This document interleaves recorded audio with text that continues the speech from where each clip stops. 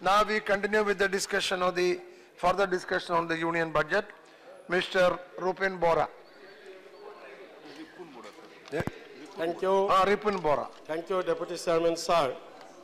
Sir, this budget 2017 and 18 placed by Honorable Finance Minister is full of monumental works, ornamental works, and tall claims. There is nothing, sir.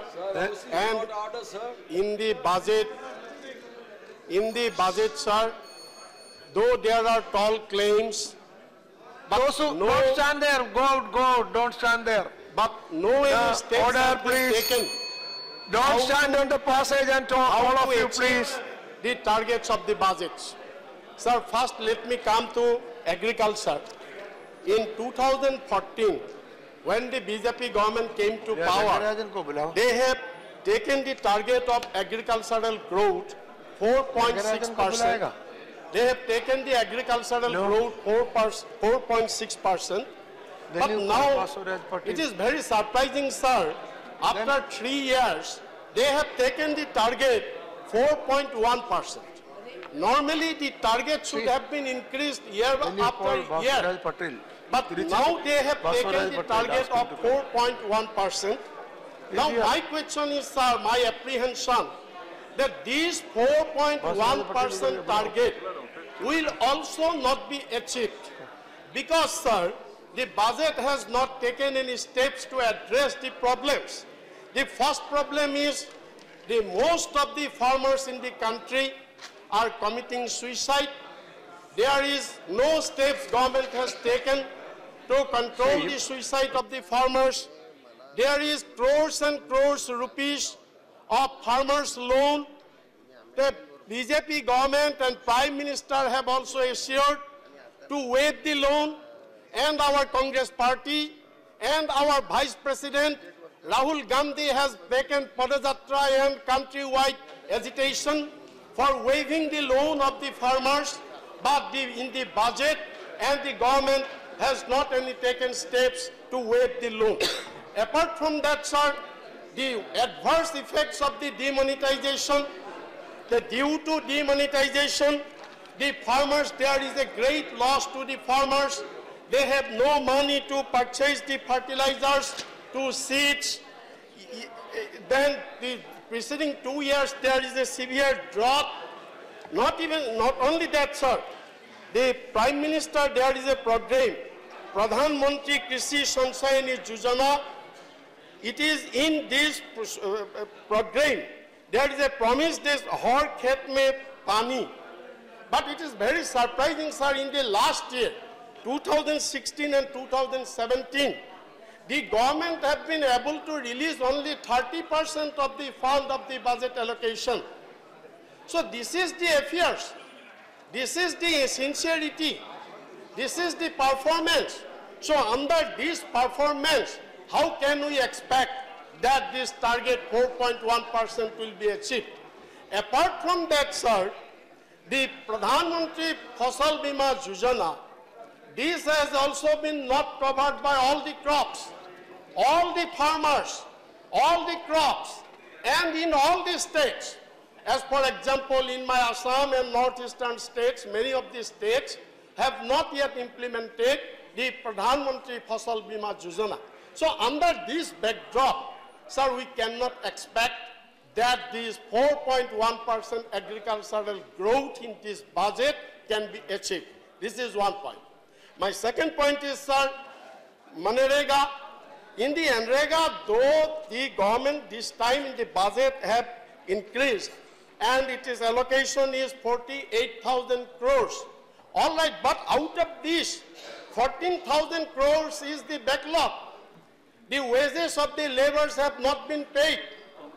This is backlog. And another thing, sir, simply increasing allocation.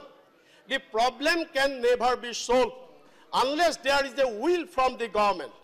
The last year in the budget, the Manrega fund have not been released to many states. And apart from that, sir, it is very unfortunate.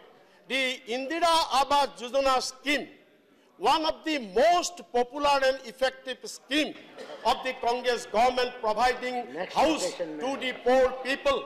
But this government, I do not know what the crime this great beloved leader has done, that this name of this scheme has been changed as that Pradhan Mantri Awas Yojana. So how it can achieve the purpose of the people, poor people? What crime our late Prime Minister had done? She laid her life in the hands of extremists for the unity and integrity of the country. But we have abolished this scheme, Indira Awas Yojana. Similarly, sir, this Rajiv Gandhi Grama Vaidyutikaran Yojana that has been implemented by our previous UPA government, and thousands and thousands villages have been electrified. But now this government have changed it to Deen Dayal Upadhyay Gram Jyoti. So what is the purpose? We do not object. Let, in the name of Deen Dayal, also there should be another scheme. But why this scheme that Rajiv Gandhi Grama Vaidyutikaran to be replaced in the name of Deen Dayal? It is a very unfortunate disrespect. This Rajiv Gandhi, who laid his life for the unity and integrity of this country, but this is a disrespect to the leader, to the Prime Minister of our country. So with these narrow thinkings, how we can achieve the target of the budget? Apart from this, sir, Deen Dayal Upadhyay Gram Jyoti Yojana, the target has been taken that by 1st May 2018, 100% villages of the country will be electrified. This is a tall claim, sir. I have seen in many places, no posts have been, it is not started. Thousands and thousands villages are lying unelectrified, half electrified. So it is only tall claim. It is that there is no reality. Then I have come to other part. There are some schemes. The BJP government has declared some schemes. What are these schemes? Make in India, Get Up India, Start Up India, Stand Up India, Digital India, Smart City, Skill India. Now, sir, my point is that what these schemes have to do with the common people, day-to-day life of the common people. Our common people wants what they want. They want food. They want drinking water. They want education. They want midday meal, the food security, electricity, medical facility. But these schemes, how these schemes will improve the purchasing power of the people, the per capita income of the people, how these schemes will change the lifestyle of the people. But our UPA government has taken hundreds and hundreds of individual beneficiary schemes in order to alleviate poverty, in order to improve the lifestyle of the people. Now, the government has not taken any step. These schemes have been announced. But what about the control of prices? The non-subsidized LPG prices have gone up to rupees 800 per cylinder, which was 350 during the days of our UPA government. The kerosene oil prices have increased 20 paisa per liter per month. Under this BJP government coming to power, sir, under these 3 years, these kerosene oil prices have gone 20 paisa per liter per month. So this is the position. So apart from that, the petrol prices, so far the petrol prices are concerned. This massive, there is a global crude oil prices were fall. There is a fall of global crude oil prices. But in spite of that, the government has imposed massive excise duty on petrol and diesel, So with this, how we can expect that the budget will give benefit to our common people? Sir, now I apprehend all these schemes, the way the BJP government is declaring this scheme, like Make in India, Get Up India, Start Up India, I'm repeating again, Stand Up India, Digital India, Skill India. I apprehend, sir, tomorrow they will declare Get Out India, Sit Down India scheme. Get Out India, Sit Down India scheme, tomorrow they will declare. So now I am coming to another point, sir. So far the employment is concerned, which is one of the vital issues of our country. Prime Minister Narendra Modi declared that he will provide 2 crores employment opportunities every year. And in the election manifesto of the BJP party in 2014 election, they have very proudly declared that if BJP government comes to power, they will provide 2 crores employment opportunities to the young people. But it is very surprising, sir. There is no any provision in the budget.